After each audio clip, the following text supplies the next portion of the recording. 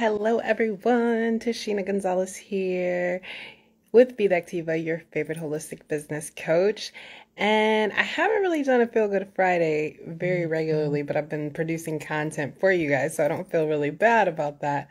But today I wanted to come on here because, and I don't even want to call it a Feel Good Friday, but I want to call it a Feel Better Friday because number one, everyone asked me to keep them updated on what happened after my accident.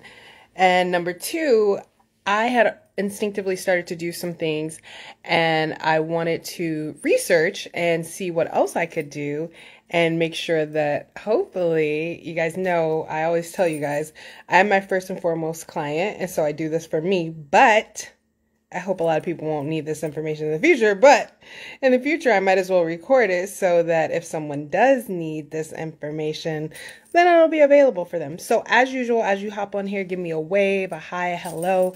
Let me know what city, state, or country you are watching me from.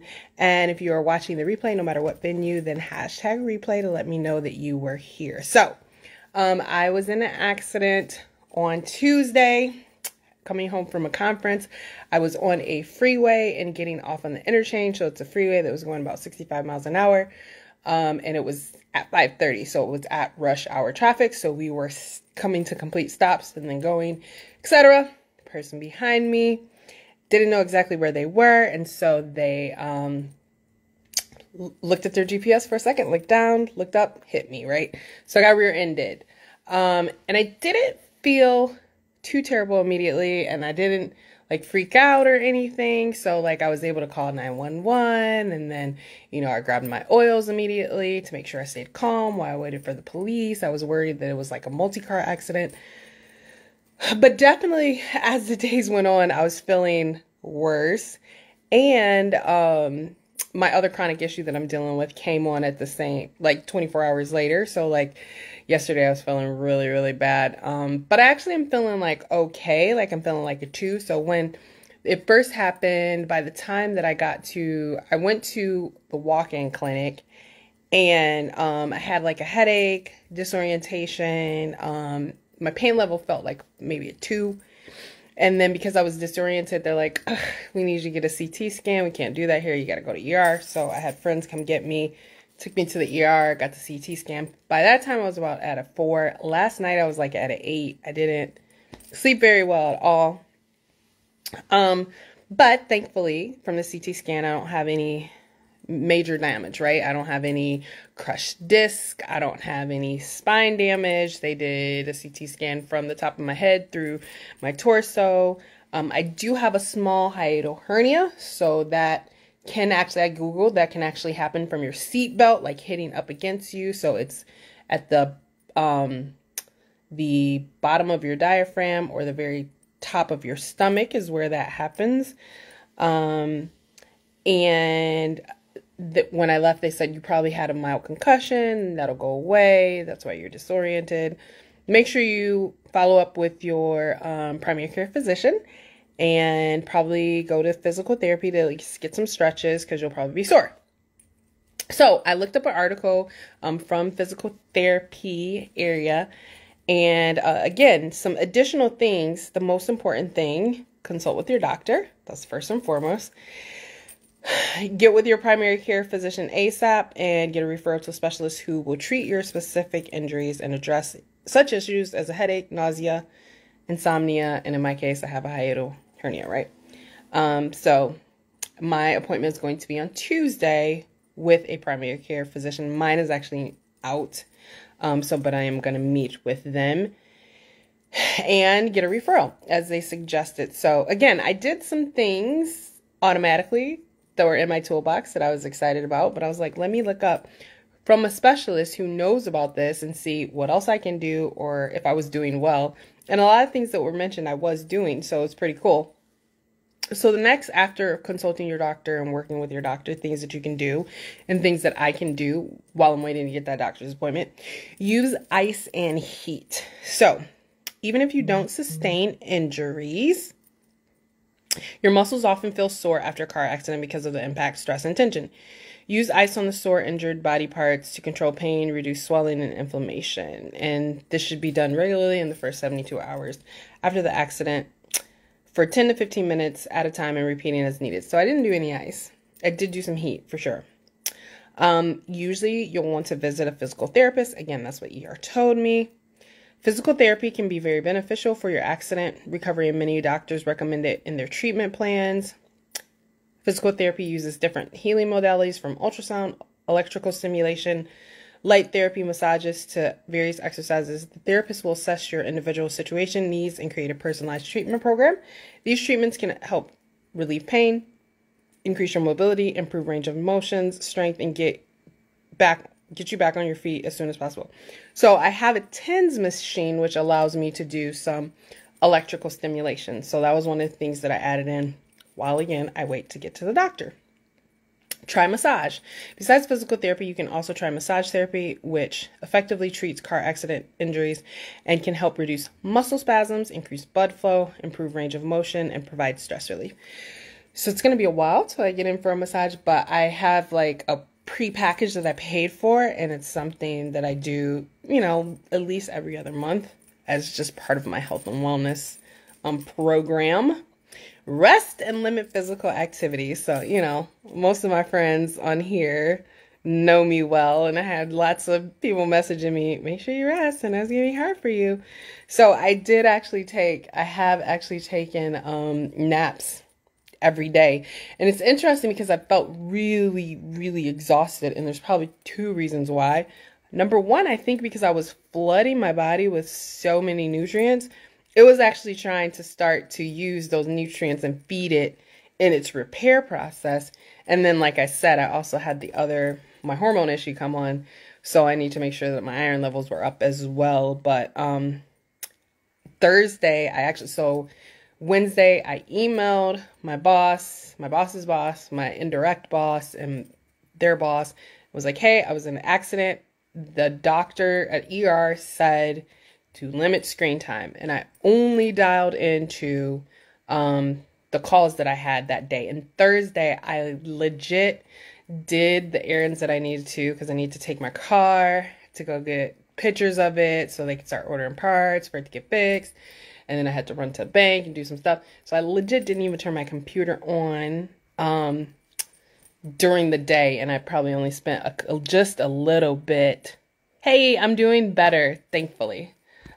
So I only turned my computer on for a little bit. So I did, even though y'all know I have workaholic tendencies. And I posted something too, like on Instagram and Facebook about a couple years ago when I was really struggling with it. So I have rest a lot. I probably have slept 12 hours per day, to be perfectly honest, when I took naps. Do stretches. So while intense... Oh, wait, just more information about why rest is important. It says in this article that... One second, y'all. Was looking at Facebook. It was popping up something. Okay, so many people try to get back to their normal lives as soon as possible, which is understandable, but not advisable. You should take time to rest and also limit your physical activity. While sleeping, the body increases blood flow to the muscles and tissue, encouraging muscle repair and growth. Sleep also helps regulate your hormones, reduce stress, and by extension, reduces inflammation. Recovery after a car accident, big or small, requires sleep, rest, and downtime so your body can heal. Trying to do too much can just set you back. So exercise patience. So I definitely did that. Do stretches. While intense workouts are not recommended, you should start slow, easy stretches when you're ready. You can get these recommended by your physical therapist or doctor and will help your body heal quicker, increase blood flow, and reduce stiffness. So I've actually been in 4 accidents. This is my 4th accident in 10 years, y'all. I've been rear-ended 3 times, and I rear-ended somebody else the exact same way I got rear-ended when I was highly stressed out. So I have exercises that I know to do for my back. So I have been doing those. And I did get to go for a walk today. I had enough energy to do that. So that was good. Hydrate. After traumatic injury, the body sometimes gets dehydrated faster. So you should up your water intake and make sure you have your bottle with you at all times. Definitely been doing that. And eat healthy. Food is also essential for your car accident recovery. So make sure you eat nutritious meals to provide your body with the nutrients necessary for healing. These include fruit, vegetables, greens that help reduce inflammation, and healthy proteins like fish, chicken, beef for muscle rebuilding. You also need vitamins and minerals. Vitamin-rich foods include oranges and all citrus fruits, kiwi and cantaloupe. Mineral-rich foods include lean meats, yogurt, and milk. Increase your intake of olive oil, mixed nuts, avocados, flax oil, ground flax, and other seeds. Get some of each fat source each day. So, the best way to know exactly what to do, of course, is run your food and supplement scan. If you don't know what I'm talking about, DM me immediately because everybody needs a scan. So I did run that today, and I could see a lot of the stuff on here that it wanted me to have. Citrus fruits, a lot of berries for antioxidants, avocados. It recommended a lot of fish, which I can't have. It was recommending eggs and egg whites, which I don't always necessarily get recommended. So definitely eating as well as using the supplements that my body wants by making sure that I use my biometric food and supplement scan. Lastly, get emotional help and be patient. The car accident experience hurts not just your physical, but also mental health. Many people suffer emotional trauma, anxiety, PTSD, and depression afterwards. Make sure you get help and do not isolate yourself. Talk to a professional, engage with family and friends, live your usual life once physically able, and don't pressure yourself to get better faster. It takes time. So, I cried a whole bunch today, to be perfectly honest, and you guys know this is Mental Health Awareness Month, so that was definitely part of my process. I actually chose the very first day not to do my affirmations because my affirmations are very action and production and goal oriented.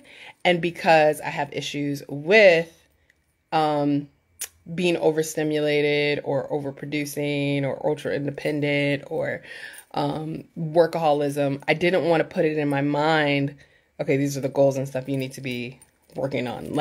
So I listened to some of my affirmations today, but I chose to listen to only specific ones too. The ones that were more like personality driven and the person that I want to be. But again, avoiding the ones that are like about being productive and goal oriented and go, go, go, because that's not what I want to put in my mind. I want to put in my mind the resting and feeling good.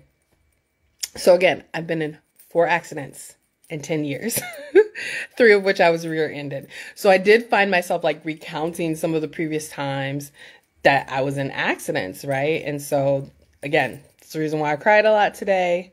And you're going to feel some emotional type of way after an accident. It's a traumatic event. So just going into more of what it was in the article about vitamins and minerals, why they're important, and some of the ones you want to make sure that you get in to help feed your body the right nutrients to recover from an accident. Vitamins and minerals are nutrients required in small amounts for metabolic reactions in the body. They can act as catalysts that bind to enzymes to facilitate enzyme action in the body, coenzymes that work with other enzymes, or substrates that are directly metabolized themselves. Some important ones that you need: vitamin A. Vitamin A enhances and supports early inflammation during injury, reverses post-injury immune suppression, and can assist in collagen formation via collagenase modulation. Studies have shown that collagen cross-linkage is stronger with vitamin A supplementation and repair is quicker. Vitamin C. Vitamin C enhances neutrophil and lymphocyte activity during phase 1 of acute injury. It also plays an important role in collagen synthesis as it helps form bonds between strands of collagen fiber.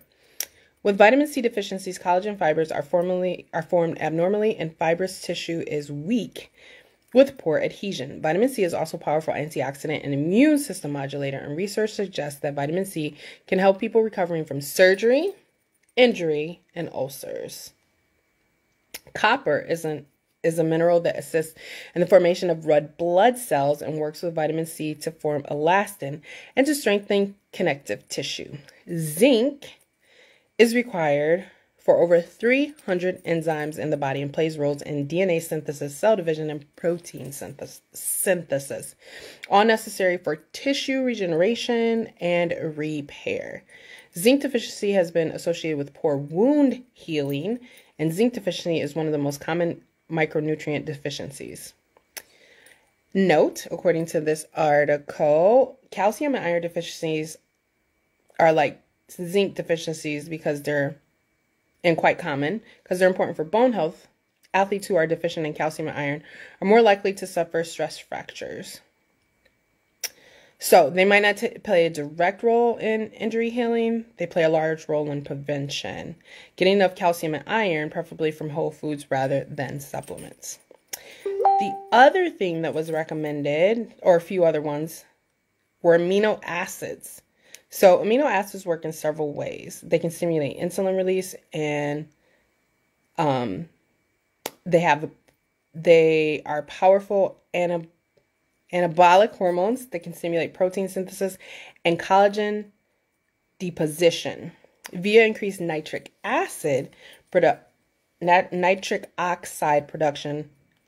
They can increase blood flow to the injured area, activate macrophages for tissue cleanup.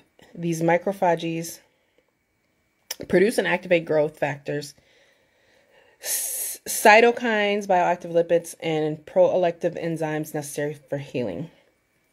Other things that were honorable mentions: glucosamine, chondroitin, and hyaluronic acid. So I want to share with you guys now some of the things that I have been using, and I automatically started using before I actually researched this. So one of the things that I grabbed, which is something that I don't take on a regular basis, it comes up on my scan once in a while. So I had it on hand because it had came up on my scan. So this is Aminowise. And what does it do? Helps with muscle recovery and enhances performance. So I was taking this because I was doing a little bit more strength training, and it has a bunch of these amino acids that is talked about. It also has 19% of my zinc, and it has a little bit of calcium in it. Another thing so I use on a regular basis, I don't have the bottle to it because I'm almost out and I just reordered some, but I have them like portioned out in my little vitamin thing, is Agilease. So Agilease helps agility, right? It helps ease things and makes you more agile. So that actually, it's yellow because it's got turmeric in it. Turmeric is also very good for, let's see, I have golden turmeric here. So turmeric helps relax, restore, and recover and support your body's inflammation response. That's what turmeric does. So I've been using golden turmeric, and that's also in Agilease. Agilease also has collagen, hyaluronic acid, and chondroitin in it. So I take that every day because it helps me be more agile, because I do have a history, right, of having accidents already. Also, another one I was so happy that I had on hand, calcium. So this actually has my vitamin D, and I'm taking vitamin D and vitamin C separately. This has more calcium and more magnesium in it. So it also has marine minerals in it, which is basically another way to say, oh my goodness, there's another herb that people like, and I can't think of it right now, but it's got some other herbs that's going to be helpful for me. And then lastly, I've been taking just some other things that are relaxing and soothing for the muscles, like Panaway. I was so glad I had this in my car to take it immediately. And Valor, super, super grounding. And then my CBD muscle rub. So again, the key is to get to the doctor, listening to what they're saying. But in the meantime, because I was told to get to the doctor 5 days or more after the accident, because it would probably get worse in the first 4 days, which again, yesterday, which was day 3, or last night. Technically, today is day 3. So last night into today, I did feel like horrible. Like I said, I was like at a 4. And then again, having that, because I went from Monday, coming back from vacation and a little bit tired and recovering from that, to having an accident, to having my other chronic issue hit. So it was like a perfect storm. And so yeah, last night I was like at a pain level 8 and hydrated, flooded myself with the nutrients that I needed, used my trigger point Tims, did a lot of stretching, and now I'm feeling like back down to a 2. So I'm feeling fairly good, and I'm really excited because I have a really long day and event tomorrow, and I feel like I'm going to be ready for that. So again, if you're still with me, I appreciate you guys. Love you. Don't forget to say hi, hello, wave. Let me know what city, state, or country you're watching me from. Hashtag replay when you watch this later. And hopefully this is helpful for the unfortunate people in the future that may need some tips on how to recover from an accident while working with their doctor. All right. Thank you guys for joining me. Have a good one. Bye.